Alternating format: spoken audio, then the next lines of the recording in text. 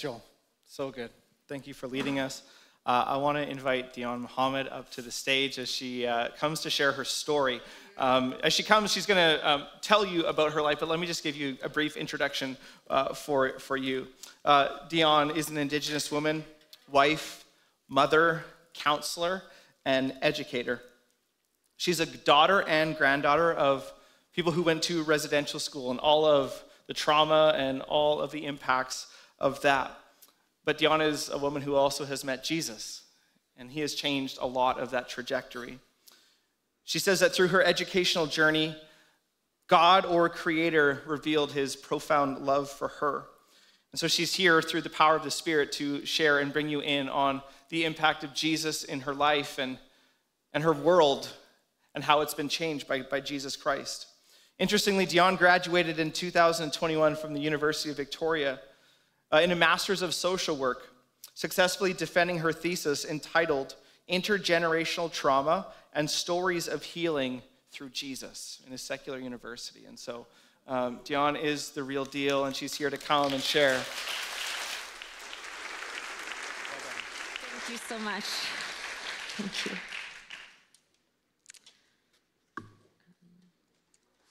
I'm very old school, and so I'm more of a paper kind of girl, and they've accommodated this for me, so thank you. Okay.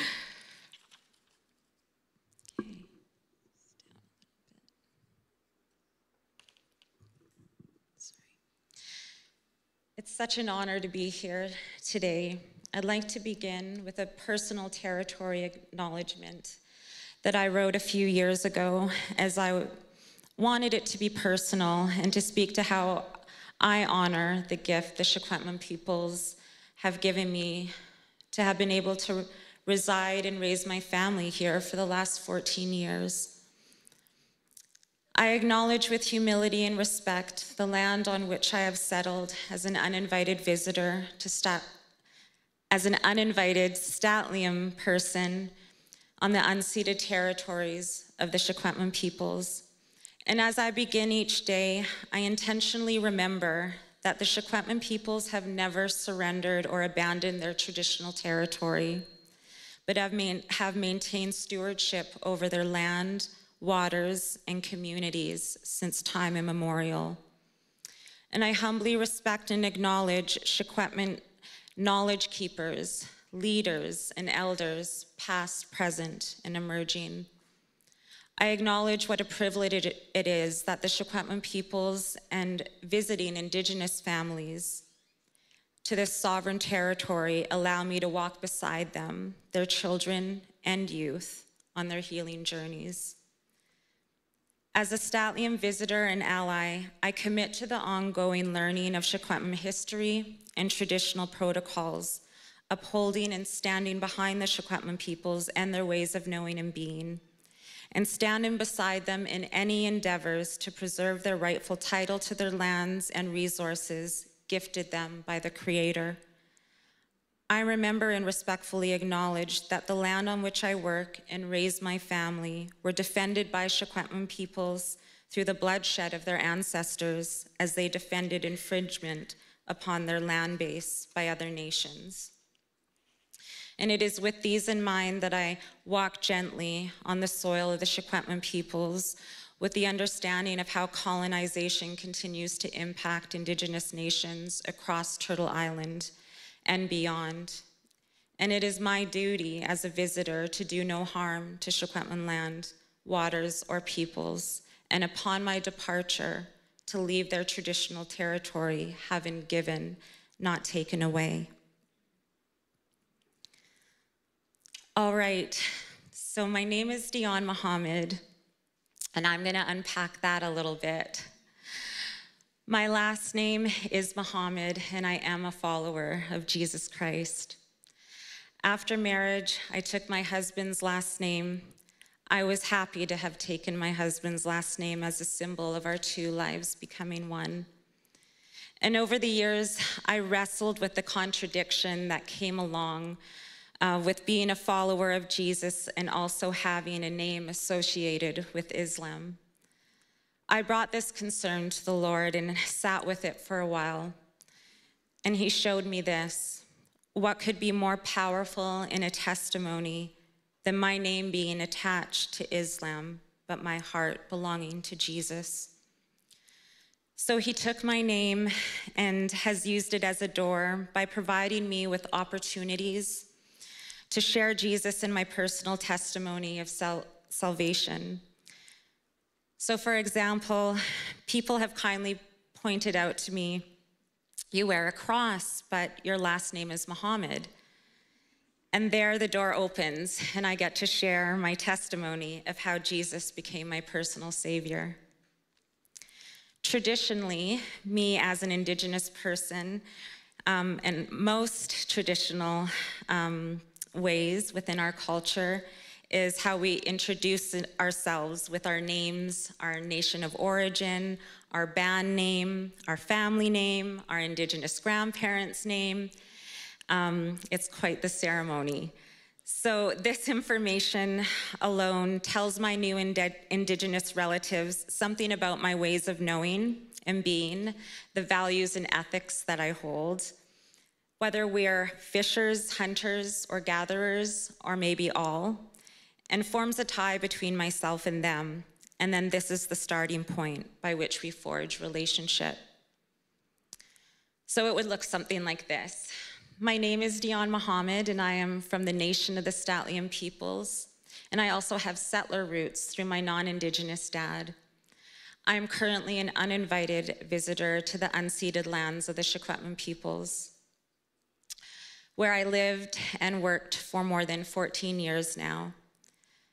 Now it could stop there, but I'm gonna keep going. I am a mother of 4 children, 2 sons and 2 daughters. My sons, Malik and Trey, are 25 and 27. My daughters, Asha and Maya, are 14 and 21, and they are the joy of my heart. But I did not bring them into this world alone. God blessed me 26 years ago with a husband, Said, also known as Sunny. God knew what it would take. It would take a special man to love me the way I needed to be loved as I struggled with the impact of generational trauma. His parents immigrated from Pakistan to the lands currently known as Canada. And after 26 years, he remains my best friend. I am also a daughter of a residential school and Indian day school survivor, and a granddaughter of residential school and Indian day school survivors. My Indigenous grandparents were both fluent in Statliam. I have a beautiful memory as a child when we went to visit my grandparents on our reserve. My grandparents would wake up very early in the morning, and I can remember hearing them in the kitchen together from my bed where I was sleeping, and they would be speaking Statliam together. And every once in a while, I would hear my grandma giggle and at something my grandfather had said. I had no idea what they were saying, but that's just a beautiful memory. They were both fluent speakers of our traditional language. My grandfather's Indigenous name was taken from him when he was taken from his parents at 4 years of age and brought to residential school. I realize now that although speaking our Indigenous language was prohibited in residential school through physical punishment, he was able to keep it hidden inside and never lost his native tongue. My mother attended both residential school and Indian day school for several years. She attended Indian day school where she was physically abused and mentally and emotionally traumatized. When she was sent away to Kamloops Indian residential school, she seldom got time to visit home. My mom recalls going home to visit her parents, and when she walked into her house, she remembers sitting on the couch and everyone was silent. She said, "We had all become strangers." Any attachment she had with her parents before she was taken was gone. Sadly, my Indigenous grandparents were only sporadically in my life throughout my childhood and adolescence. And due to my mother's time spent in residential school and Indian day school, as well as her own intergenerational trauma, she was unprepared to be a full-time parent to my brother and I. And therefore, we were raised by my dad's parents for much of our childhood. My dad's parents are of Mauritian ancestry through my grandmother and English through my grandfather. My grandfather was white and my grandmother, who was Black. They were both very in love and had 9 children together. And despite how society frowned upon interracial marriage, they made an amazing, beautiful life together. My dad was born in Mission and moved to Lillooet with his family when he was still quite young. My grandmother, my dad, and my aunties and uncles were the only Black people in town. So my dad's first experience with racism was during his childhood, when he was called one of the most dehumanizing pejoratives a Black person could be called.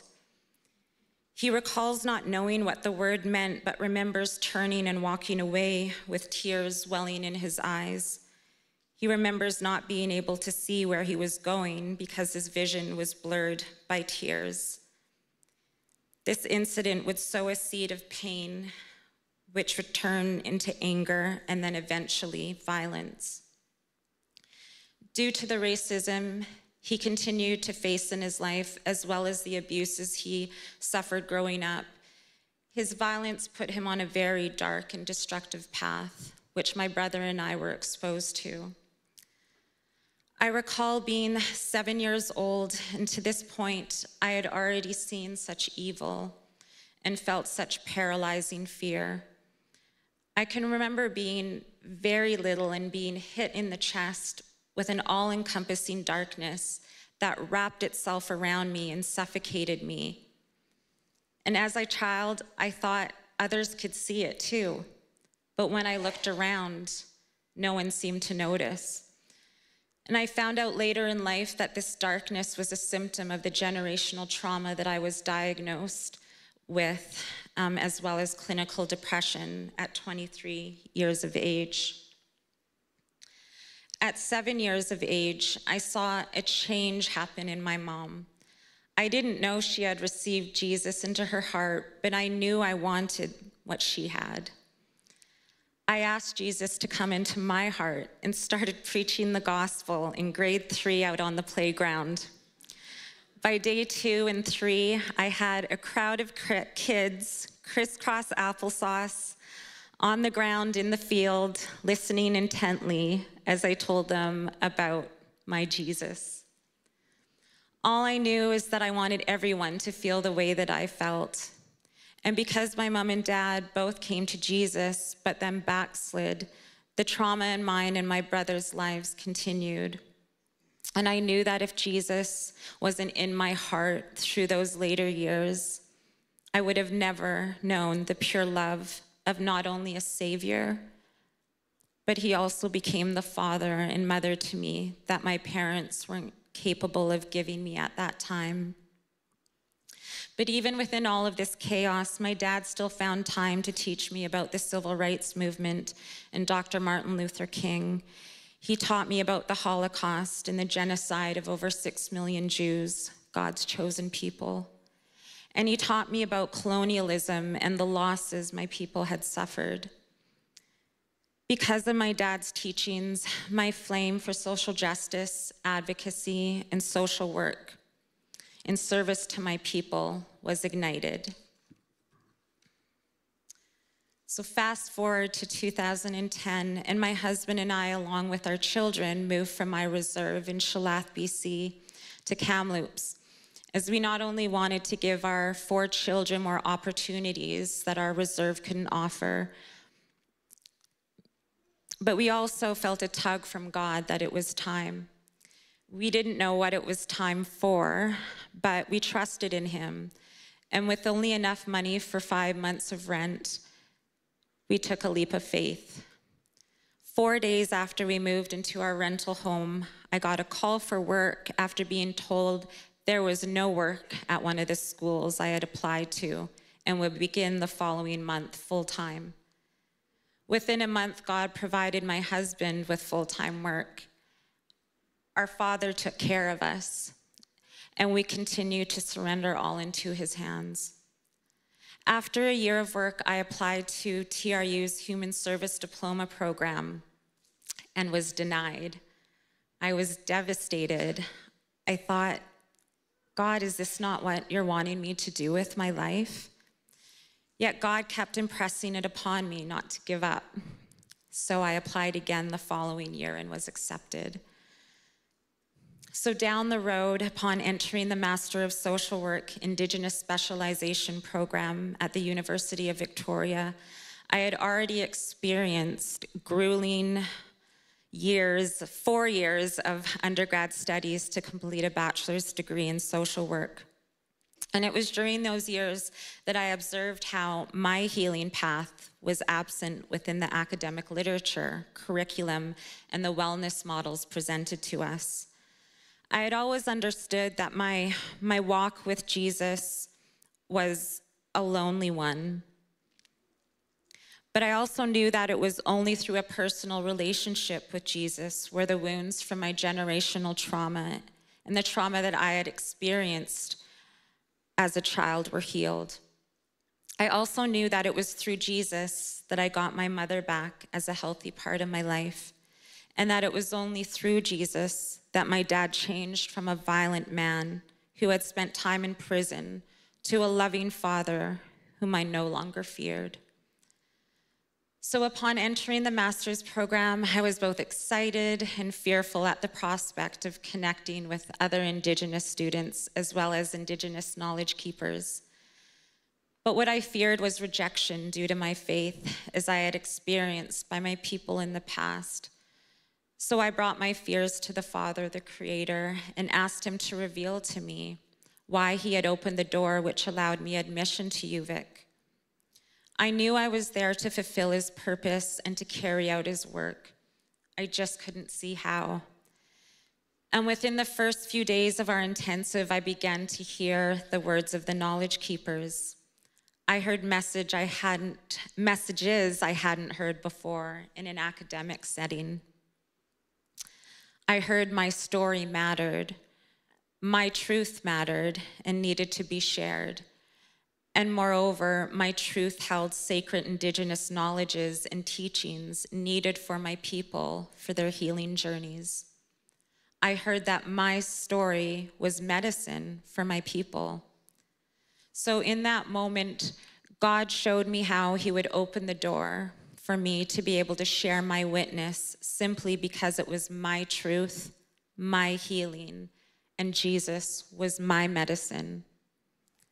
What you need to know is that Satan had tried to take my life 3 times by attacking my body with acute ailments, beginning in 2002, again in 2010, and once more while I was writing my master's thesis entitled Intergenerational Trauma in Stories of Healing Through Jesus. I firmly believe that Satan understood the implications of the message that Christ was speaking through me to his Indigenous sons and daughters. My body by this time was so tired and worn, and I contacted my professor saying that I just didn't feel that I could go on. She was not even a follower of Jesus, but she wrote back saying that while she would support me if I wanted to change my route and do a practicum placement, she felt strongly that this work was necessary. I remember leaning into Jesus' side, worn and tired, and asking him to give me strength. And like every other time before, each near-death experience brought me closer to my Savior. I refused to lament and be mad at God and trusted in his word and remembered Job's words, "The Lord giveth and the Lord taketh away. Blessed be the name of the Lord." A strength that I cannot explain was released within me. Almost a year to the day I wanted to quit, I passed my thesis defense in front of a panel of esteemed but secular academics and knowledge keepers. It's also important to say that none of my experience is because of anything I am except for what God has done and imparted to me through his Son, my Savior, Jesus Christ. Because honestly, I'm simply a small-town Indigenous girl who grew up on a homestead by the river in a one-street town, who was told several times in her life that she was not smart enough to do anything of significance. But they didn't know who my father was and the things that he had planned for my life. Today, I get to walk beside Indigenous children, youth, and adults who are on their healing journeys.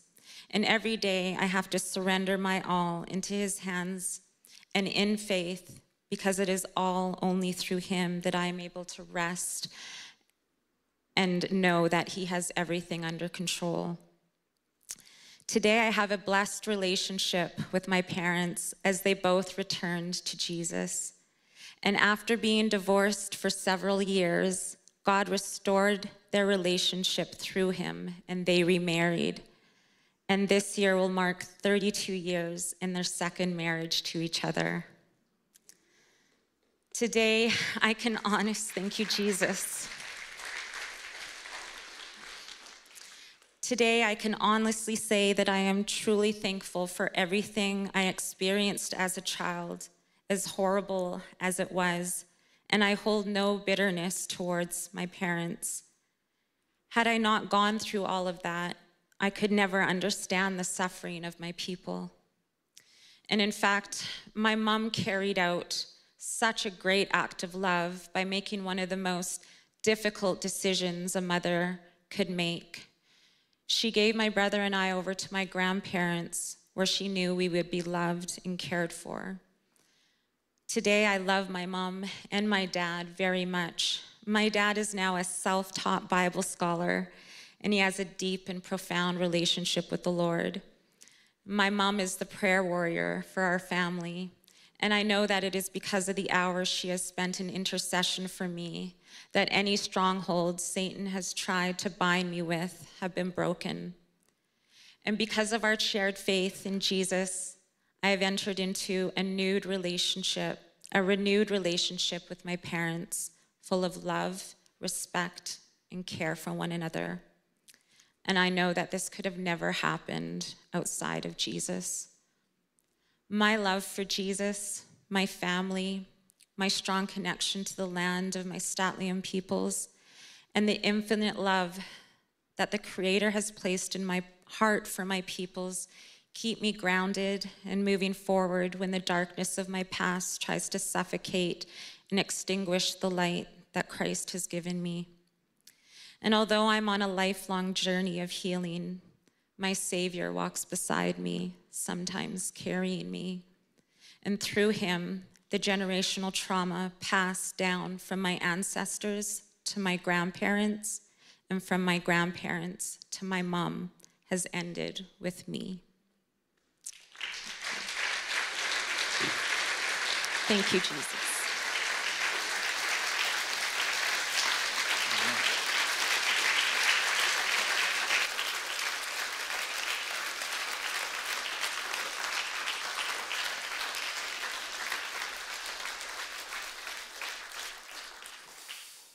Well done, Casey. Well done. Very good. Deanna, thank you. I don't know if you've ever shared your entire life story in front of a few hundred people you've never met before, but it takes some courage. So, Deanna, thank you.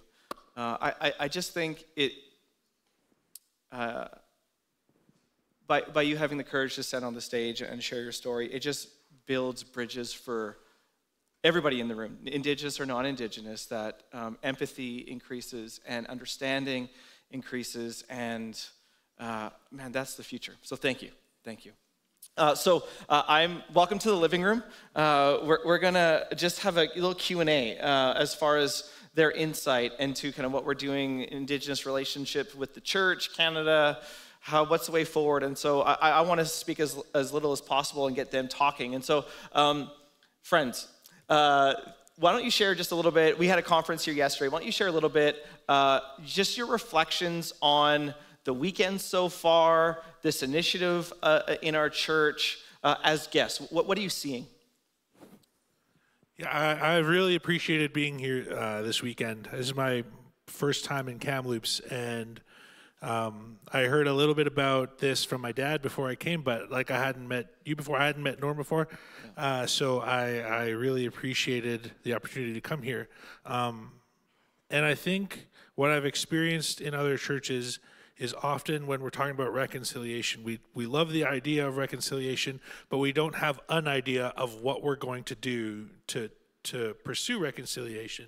So there's, I think the term I would use is option paralysis. You know, there's like all these things we could do, but what's the thing that we're gonna serve the best? Like what's the like our community's best foot forward in this way? Right. It's really hard to make that decision, and sometimes I think we often make no decision as a result. And the people that I've met here on the Indigenous Connections team, as well as in conversation during the conference yesterday, there's just a heart of, we really want to be about this. Let's start and figure it out as we go along, right? I think the courage to do that is a very necessary part of justice and of following Jesus as well. Great, Dion. This is really what drew me here. I remember my husband and I and our children started coming to church here in 2010, and not all the time, but when we could. And so I can remember coming a few years ago, and I heard you do a land acknowledgement, and I was blown away because I've never heard that in a church before, but instantly there was something inside of me that said, oh, I belong. This is a place where I could belong. And so, and then I saw your website and saw the work that you're doing for reconciliation, and I was so drawn to that. And then reached out and got connected with Elder Norm, and it just seems like God had just put everything in place for that. And I think that had you not taken up that work in courage, I don't know if any of this would have come to pass. So yeah, it's an amazing thing. Awesome. Yeah, thank you for being a part of something that we really don't know what we're doing. And investing and helping us along this journey. There is no roadmap ahead, and yet the church, we believe, is called to justice and to these areas that are really uncomfortable. A question I have is, what makes this conversation so hard about reconciliation with the church? I mean, nationally, of course, there's lots of different things. I'm thinking about the church. What makes this so hard? There's I think a lot of things. Like there's the obvious answers of the history of it, and I think for Indigenous people, we often have a hard time separating the person of Jesus with the people of Jesus, or the people who have done things in the name of Jesus, and like it's very hard to separate those things. And also, like I think, as people who go to church and follow Jesus the best we can, we like to think of ourselves as good people, and so there needs to, like the hard part is acknowledging not only the harm that our ancestors caused, but the harm that we're causing. And it's hard, like if you've never been confronted with that before, it's a very hard truth to contend with. Yeah, that's good. Yeah, I agree. I think that because there is such a long history of what the church did back during colonization, and how Jesus' name was used, like you said, as a means to quite frankly perpetrate harms against my people. I think that there's a lot of mistrust for my people when it comes to a church, because the term Christian, even in academia, isn't it's all painted with one brushstroke.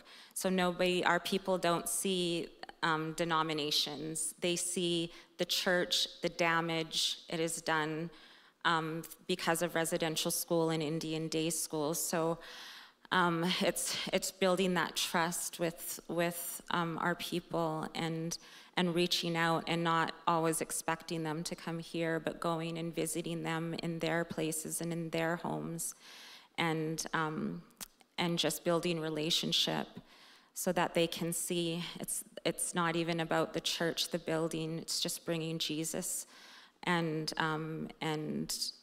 having those conversations and reaching out, I think, is really important. Yeah, friendship and connection. Yeah. Talk to me a little bit about, so obviously this is like Indigenous people in Canada have faced this. There's all of these things running in the narrative and kind of consciousness of Indigenous people. Talk to me a little bit about how Jesus has helped you through those very challenges. Dion, you shared a little bit. I'd love to hear more of an expanding of that. But Joel, how has Jesus helped you through?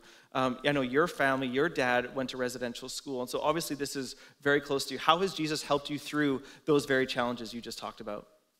Yeah, I think for a lot of us, we can look at the church, we can look at followers of Jesus, we can look at the scriptures, we can look at all kinds of things, and I think we can follow Jesus to a point. But at some point, we encounter Jesus, and for me, that's I feel like I've encountered Jesus in relationship with my father, with my grandfather. There's like a history of following Jesus in my family, but also of Jesus miraculously delivering people from bondage and from pain and from all, like, the testimony of that is present. So, it never in my growing up have I been like struggled with who Jesus is and what he does. So that just checked a lot of boxes for things I might have struggled with in this regard. And I think a tenet I have in my life is to try to assume that people are trying their best. Right. Try to assume people are trying their best. And especially as it comes to Christians. So I said in the first service, I've had a lot of racist things said to me, but mostly by accident, right? People are curious, and I'm a very open person, so they come to ask me questions, and sometimes they phrase it in a way that would be very offensive if I didn't have this assumption that they're trying their best and they would like to understand. And I think Jesus has a lot of grace. Like when I see him in Scripture, all the disciples, they're trying their best, but they're pretty rough. Yeah. Sometimes, like I love the person of Peter in Scripture, because Peter's the guy you need to say the wrong thing or do the wrong thing to make the story interesting. Every time he comes up in Scripture, he's saying the wrong thing, and I think Jesus, the way Jesus interacts with Peter is a way that I would like to be in the world. That's good. John, yeah, of course. How has Jesus helped you through those very challenges that you outlined with kind of this skeptical, hesitant posture of Indigenous people in Canada, and yet you are speaking at a church this morning? So how has Jesus helped you through those challenges of your own? Yeah, I think that my educational journey had a big part to play. I felt it was God really impressed upon my heart such a love for my people, and I didn't know what to do with that, and I wanted to know, God, how do I help? And of course I know what the answer is, but as an Indigenous person, we're not always given a platform to be able to have our voices heard. And so I understood that in order for that to happen, I would need to become educated, and really did a deep dive into my people's history, and spent a lot of time with elders and knowledge keepers, sat by people's firesides and heard their stories. And so once I could really understand the history of our people and how that has played out and to the state that my people are in today, it just became, God really showed me that my people needed someone who could understand them and someone who looked like them that can understand them. And not to say that that non-Indigenous peoples shouldn't be helpers to my people. We need allies. But it's just very different when you have someone who looks like you, who has had the same colonial history as you, and has had healing, because they're always going to ask the question, well, how did you heal from all of those things? And then I could share my testimony, but I really knew that without, for myself, the way that I could reach my people in a broader way was through education. That's good. What would you say to those Indigenous people in this room or online, or streaming online, who have yet to experience the freedom that you are experiencing? Caught in addiction, caught in unhealthy, toxic environments. What would you say to those people who look at you and say, that will never be me?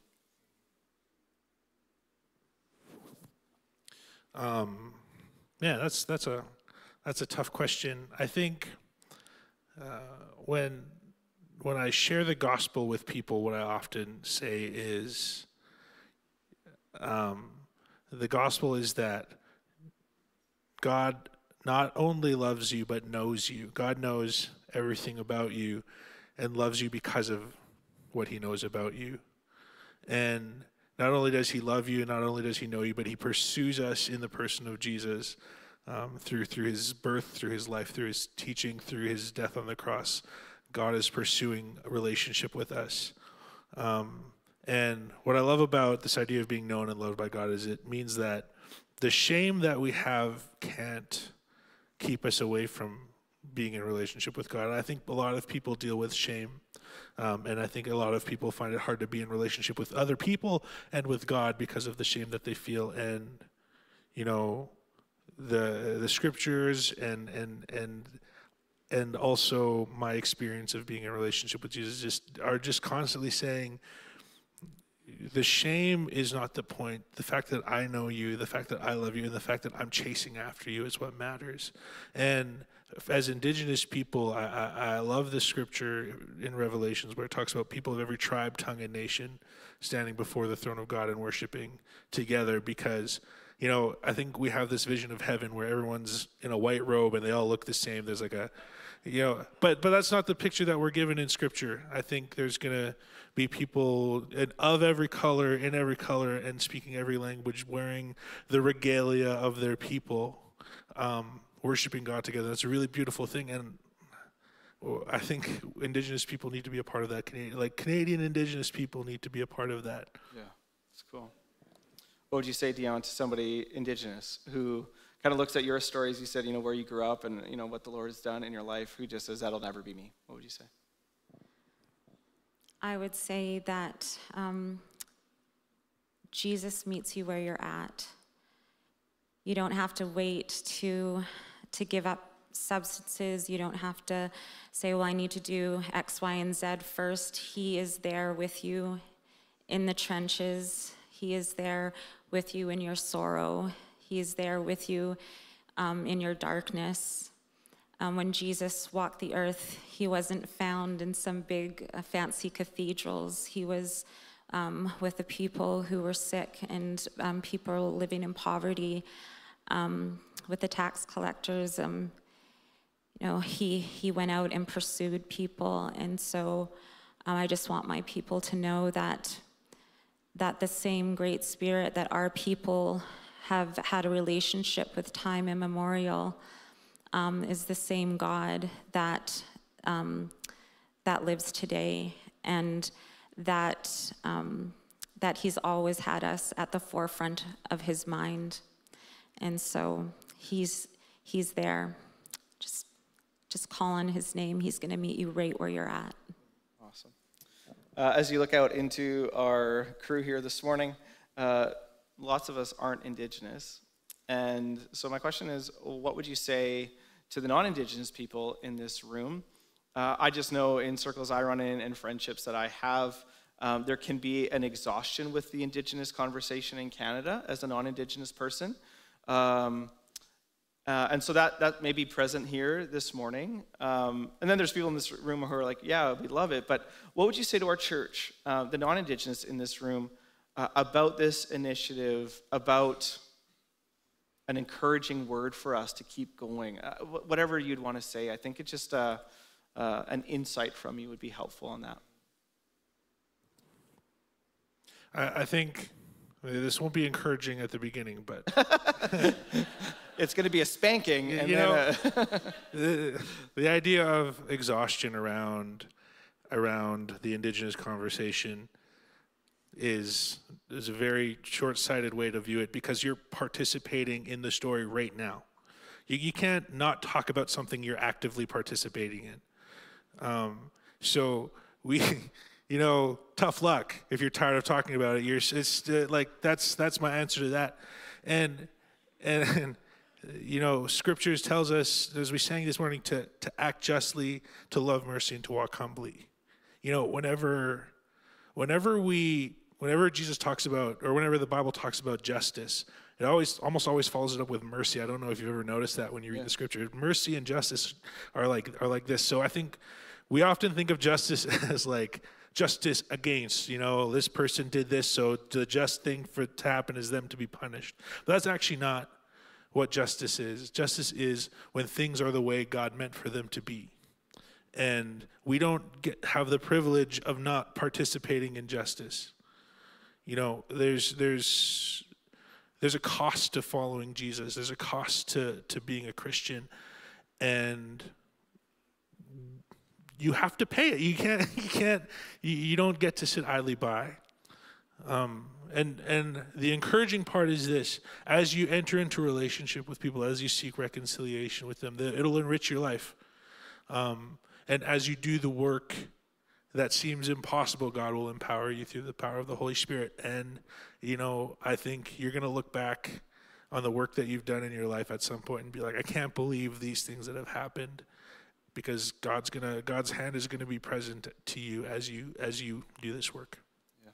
John, what would you say is for those people, across a lot of spectrum here in this room, what would you say is an encouragement for us to keep going, even though it is challenging and it is uncomfortable and we don't have the answers and it's a little messy? Speak to us. Yeah, I would refer to the Bible as well. What does God say about justice and about mercy and empathy and all of those things? And what I also want to say is, for non-Indigenous peoples, it's not your fault, but it is absolutely your responsibility. And so Nikki Sanchez, that's a quote by her, and that's always stuck with me. And so that being said, that's part of the reconciliation, the vision that is being done here. And like Chris said, it's not sure. We never know exactly where God is going to leave and what he's doing, and sometimes it's about just hopping on for the ride and seeing where you can help and what you can do, but also educating yourselves on Indigenous history, the land that you're on, going out and meeting people where they're at. Go and meet the chief of Kamloops Tikshakutmik and have conversations and be curious and come from a place of not knowing. There's no shame in that. And it's not your fault, but it is your responsibility.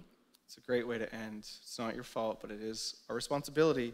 And so thank you for your courage to be here, to share your gifts and your story. Dion, your family too has been here all weekend, so thank you guys for coming and showing up. So thank you from KAC, from this non-Indigenous lead pastor. My heart is just overflowing with gratitude for you and your place in the church, and that your voice matters, and we need to hear it. I also want to say, To you, Casey, thank you for your courage. This is not an easy conversation. There's so much that we all bring into this room about this thing. And it's way easier to pretend and not talk about it than to do things like this. And so we are called as the people of God into these difficult places, into these uncomfortable places where we have to grapple with stuff that you are not a part of, but actually has really shaped the contours of this conversation in Canada. And the natural inclination from non-Indigenous people is to be defensive and angry. It's not the way of Jesus. The way of Jesus is to say, what don't I know about this? And what can I learn about this? And yes, ask questions. Norm and I, before he passed, we would go to Denny's and ask lots of questions. I asked lots of questions, but I had a friend, and it was in the context of friendship. So when we think about reconciliation nationally, I have no idea what that looks like. But what I do know is I have Indigenous friends that I can ask and be in friendship with, in relationship with, and that, friends, is our responsibility of what do we do? And as we are going through the book of Amos, starting next week for 6 weeks, rooted in the book of Amos, Amos is going to call the people of God into these places of injustice. And so thank you for being a church that is willing to enter into this, because without your support, we would not be here 5 years down the road. So bless you for this journey, because it's not an easy one. All right? Let me pray. Lord, thank you for Joel and for Dion. We thank you, Jesus, for the gospel that meets us, as Joel and Dion said. Meets us wherever we're at. For those in this room who struggle in many different ways, Jesus, I pray you would meet them.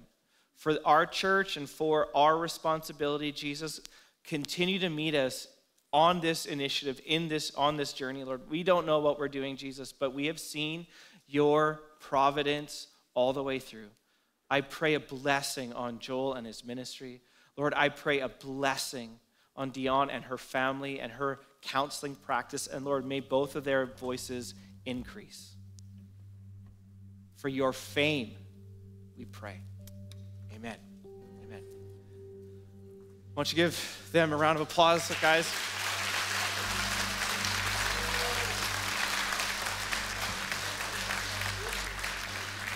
Well done.